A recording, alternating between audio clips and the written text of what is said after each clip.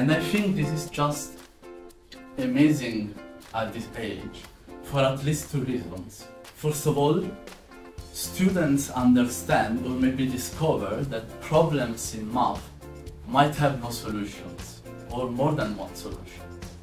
And this is something very surprising for them, because usually problems in homeworks or problems in exams have always just one single and unique correct solution.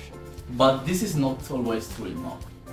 And second reason, this is really a gentle approach to proof.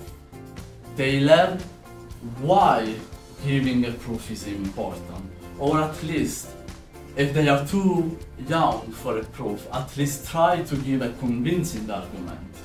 And this is somehow useful not only in math, but I would say in life.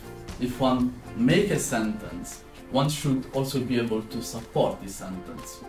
And one should also be able to convince other people that the sentence is actually correct. And yeah, I find this idea of let students approaching proof very, very useful. Also because in standard education, proofs are really only introduced at high level education, so I would say in first year of university.